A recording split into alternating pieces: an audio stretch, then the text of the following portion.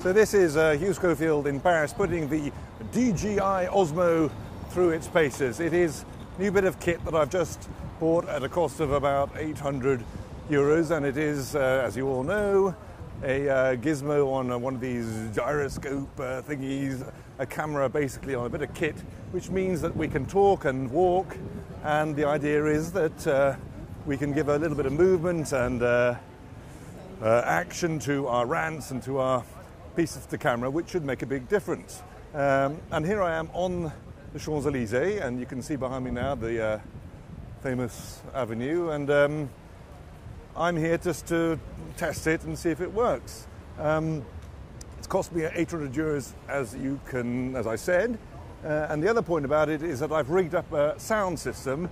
I've used a regular lapel mic and attached to a radio connection, and that is therefore inputting into the camera, and it means that in theory the sound is much better than it would be just off its own inbuilt microphone, which is not very good. I'm going to move around now this way, and in theory it should follow me around, and we can get a nice bit of colour and movement as we walk around.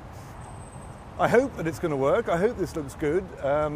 Obviously there's a certain amount of getting used to it, but it's what I've seen so far, it works very well. It's the DJI Osmo, and let's hope that it forms a regular part from now on of our output.